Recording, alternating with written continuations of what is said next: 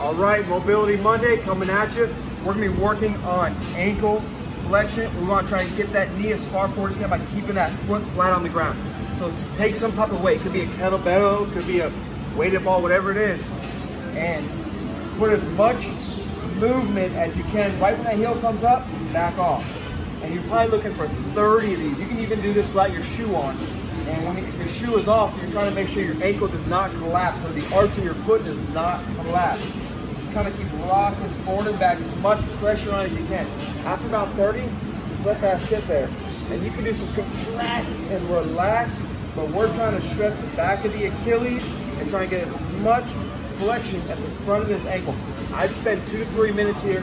Again, you can do 30 movements forward and back, and then just sit there and let that stretch out. You can do some contract, relax. It's all fair game. Play around with it, but spend time in these positions, and that's how you're going to improve them. Get after it.